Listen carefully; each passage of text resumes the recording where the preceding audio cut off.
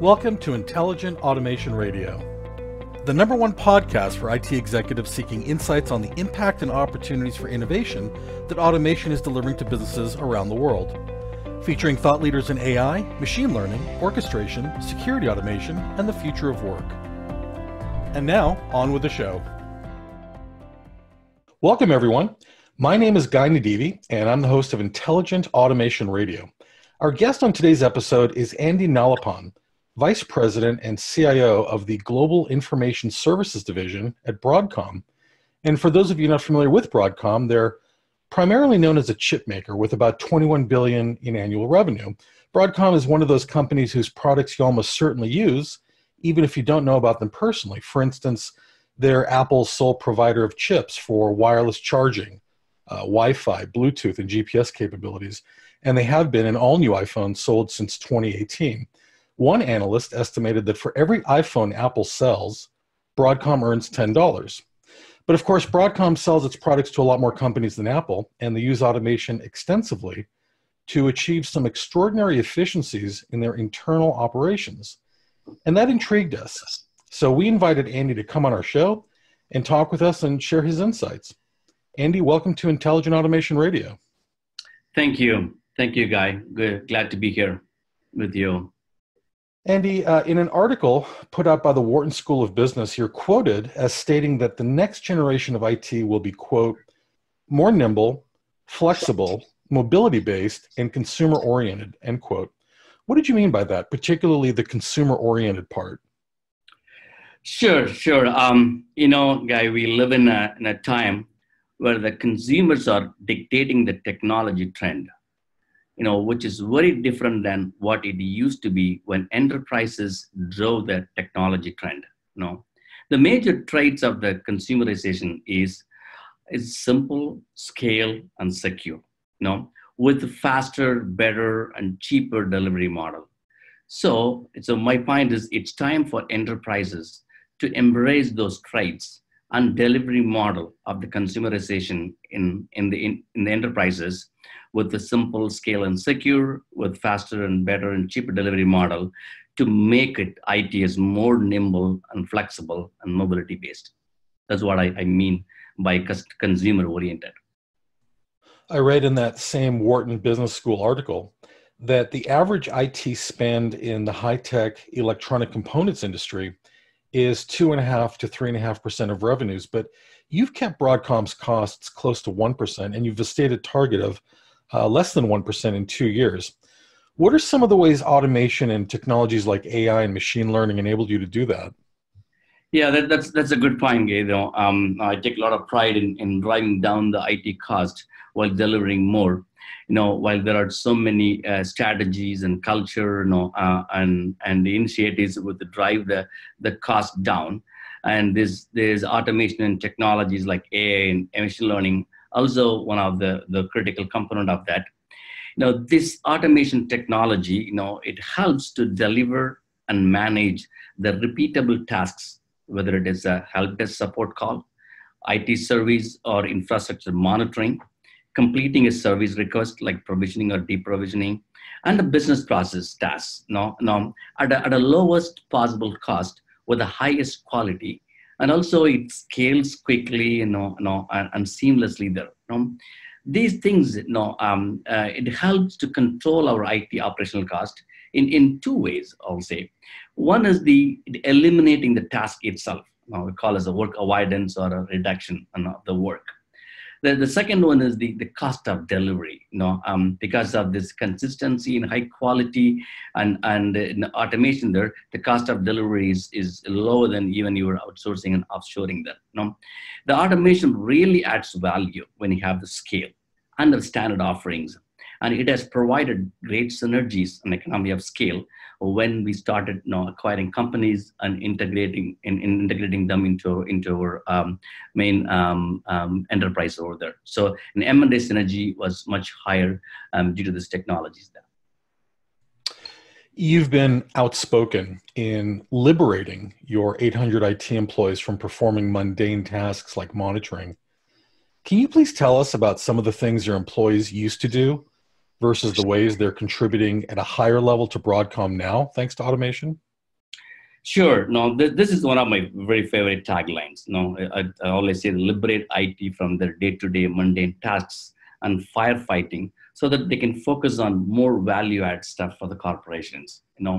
In IT, right? It's a thankless job. Every day you get so many alerts and so many P1 tickets, and you're fighting day in day out to keep the lights on all the time there. If an organization wants to be an innovating organization, then there needs to be focus. You can't have it constantly innovate while doing M&A integrations year after year and fighting fire all the time to keep the lights on and bright, unless otherwise you find ways to liberate them there. So what we did is we found ways to liberate my team now from those stuff of monitoring, P1 tickets, escalations, and all the stuff, so that they can focus on the critical and more meaningful and business impacting initiatives. Those are few of them. Now, one is like you said earlier, how to keep the IT spend lower than the 1%, while providing more capabilities, enhancing employee experience, empowering employees, by exploring the new technologies and solutions available in the market and being a frontier in those and adopting those technologies and solutions there. And the second one is also spend more time with our partners, in the functions and divisions to understand their pain points, and focus on simplifying their processes and also find cost-effective solutions for them there.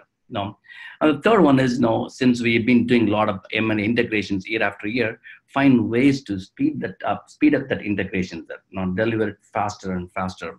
And also, we are now venturing into a software business now, which is a different business than the hardware chip design business. So now we enable our business to embrace that software business there by adding more capabilities over there. So these are the things we are able to focus. My team is able to focus by liberating them from their mundane tasks of monitoring and firefighting escalations, and by on those things moving to either the automations and or offshoring and outsourcing it, so that I can have this my team can day in day out focus on these stuff there. From a psychological and cultural perspective, how difficult was it to persuade resistant staff to let go of the old way of doing things so automation could take on a bigger role, and so could they? So it all depends, right? It's mostly a mindset and culture there. First of all, the organization and the leadership should believe in that before we get into the individuals. And also we educate the individuals the need and the benefits of automation, not only for the corporation, but also for the individuals. Automation is not new to the human being. Automation keeps evolving and extends itself into the areas as the need arises over the years there. In my perspective, we can't avoid automation as it does eventually help the human race to move up in their life, and in the quality of life too.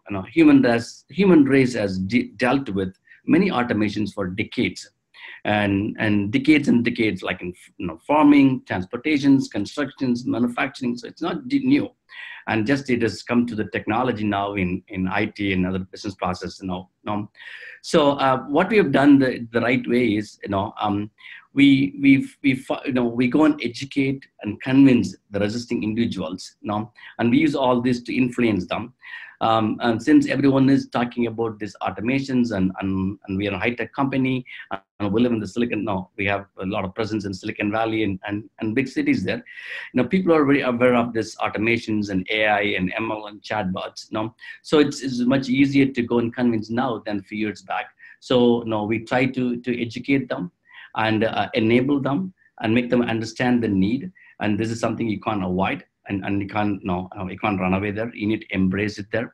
And also once they start doing it, and we also help them to retrain them, and their skill levels, their value add goes up, so they become much more happier there. So it's just that you have to break that ice initially there by doing all this, showing this how important to the corporation, and it is how it can help the individual there. Those are the two main things that we focus on.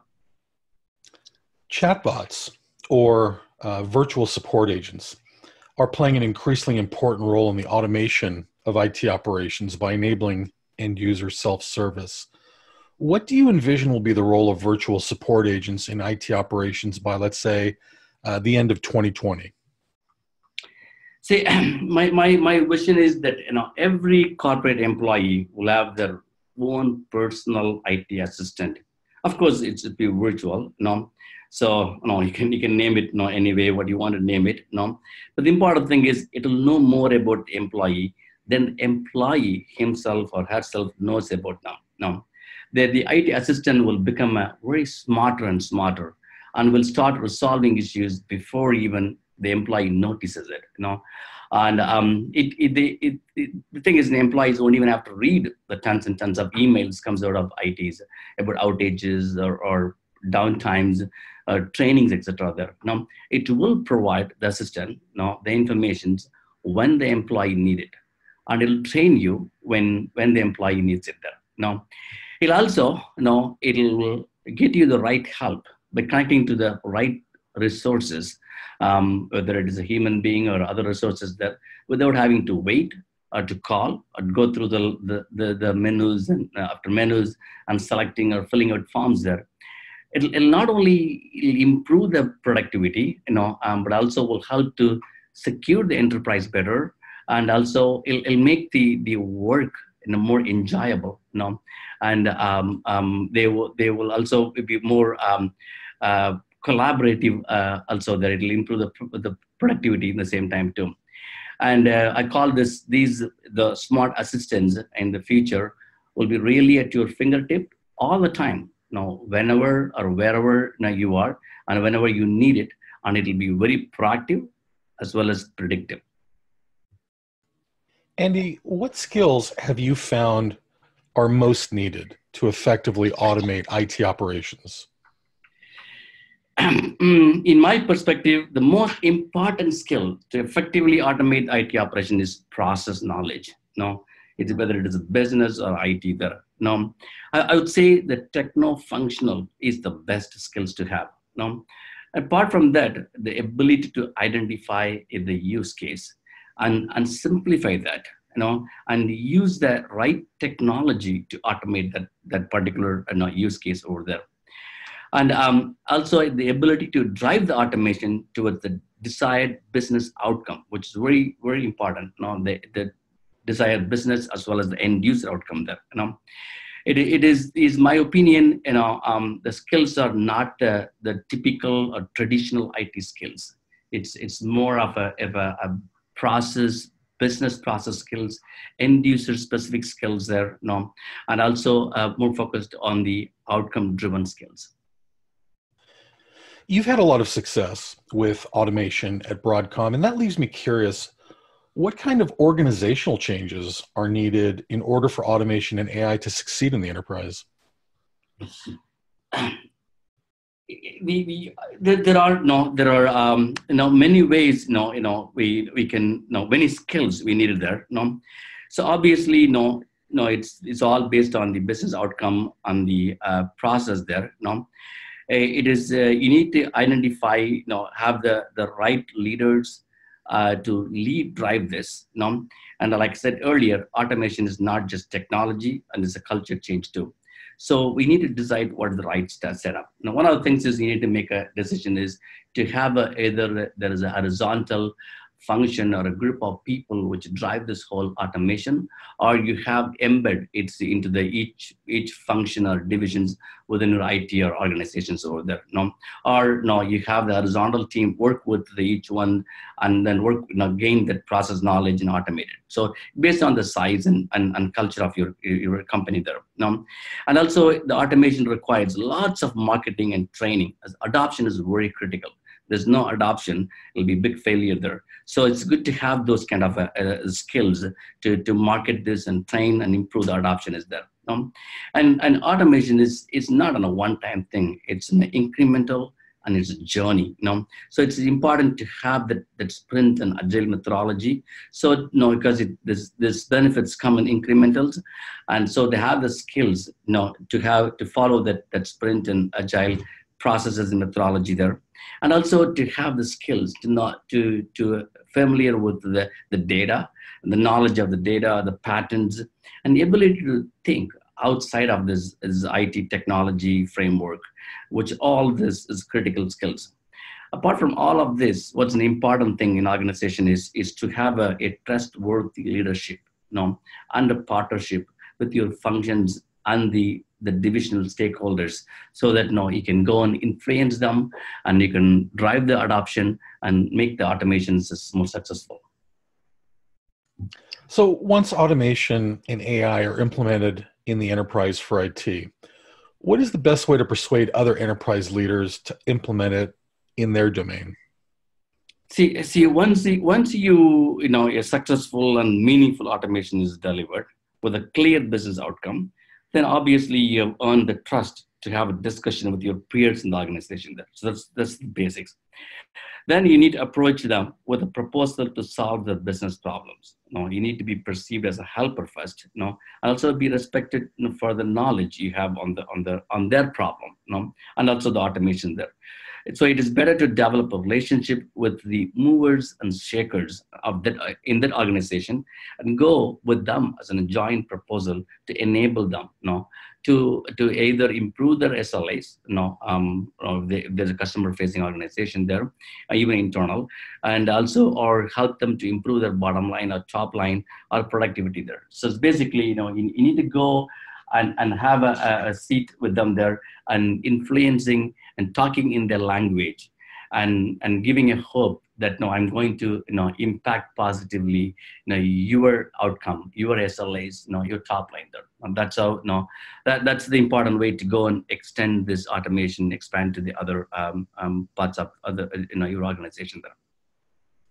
We've discussed how to succeed in the enterprise with automation and AI, but I'm curious, what kinds of setbacks and failures are you likely to experience when implementing automation and AI?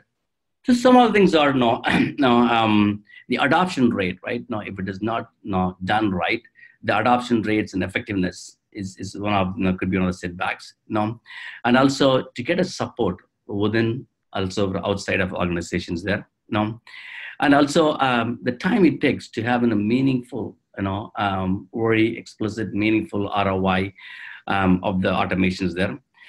And sometimes, the complication of the process, make a wrong choice of the use case, which is not the right candidate or suitable for the automation, ends up in not delivering the desired outcome. And also sometimes you have competing initiatives. You do something, the same thing as somebody else is doing it within organizations, if it's a big organization there, and that might also be a setback there. So those are the few things there. And also the last but not least is the wrong choice of tools and technology and the use case. Speaking of ROI, is there a single metric other than ROI that best captures the effectiveness of automating IT operations? Yes, there is. In my opinion, the single metric is the business or end user outcome. That is the metric there. But what is that? So for each use case or process could be different. It could be a service uptime, or it could be a service completion time, or a quality of the tasks, or a work reduction, or work avoidance, or cost savings. So it depends on the business process, but it's all has to be an end user or a business focused ROI there, not an IT focused, not an technology focused. And it has to be a hard cost. That is better than the more on the soft cost, that you should be able to quantify it and able to come up with a convincing hard dollars. And that is possible with automation. Andy, what should enterprise executives who have never dealt with AI and automation know before deploying it? I think the first thing is define the purpose. Why should I automate? Or should I? And what is in it for the corporation? That's the very first thing.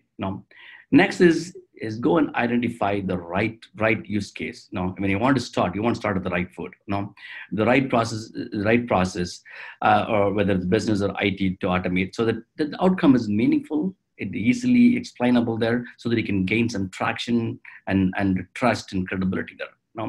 And third is to get the sponsorship. The sponsorship and leadership for the automation, which is very critical, so that everybody's behind you. And last but not least is, like we talked about this metric, having a metric on the outcome and success of the automation there, and measure that continuously there. It's a journey, and it's not a one-time thing. There, many automations don't deliver the desired outcome, and not every automation is the right one for every corporation there. So it's very important to have that metric and continuously monitor and make sure that it is delivering what it's supposed to. For the CIOs, CTOs, and other IT executives listening in, what is the one big must-have piece of advice you'd like them to take away from our discussion with regards to implementing automation and AI for IT operations? Okay, I think what I would say is automation is real and beneficial, because automation has been there for a long time, and a lot of people said it's expensive, it's costly, it's not going to be easy to do it, no benefits. That we have passed all that. Now it's automation is not that cumbersome, it's not that hard, it is easy, it is real, it's beneficial, and it is not really that capex intensive. You can do a lot of automations with inexpensively. There are many choices too. There's not one thing. There are a lot of choices and technologies available. But one has to be very careful about what use case you choose to automate and what technologies and solutions you choose. Everyone nowadays calls everything as AI, ML, or data science or automation there. So be smart and figure out the right automation for your corporation and culture. Excellent advice. All right. Looks like that's all the time we have on this episode of Intelligent Automation Radio. Andy, thank you very much for joining us today and providing some fascinating insights about what AI and automation are doing for Broadcom. It's been a pleasure having you as our guest. Thank you. It's been a great talking to you. I enjoyed the conversation with you. Thank you. Hope it has been useful for everyone who's listening to this conversation. Andy Nalappan, Vice President and CIO of the Global Information Services Division at Broadcom. Thank you for listening, everyone. And remember, don't hesitate. Automate. Thank you so much for listening today. Please subscribe to our podcast on iTunes, SoundCloud, Spotify, or anywhere else you listen to podcasts. We publish new shows regularly, and you won't want to miss one. And please remember to give us a rating. It helps others find the show. Intelligent Automation Radio is sponsored by IAHU, the leader in intelligent automation solutions for IT and cybersecurity. You can get more information about IAHU by visiting our website at iahu.com. That's AYEHU.com. IAHU, creating the successful path to the self-driving enterprise.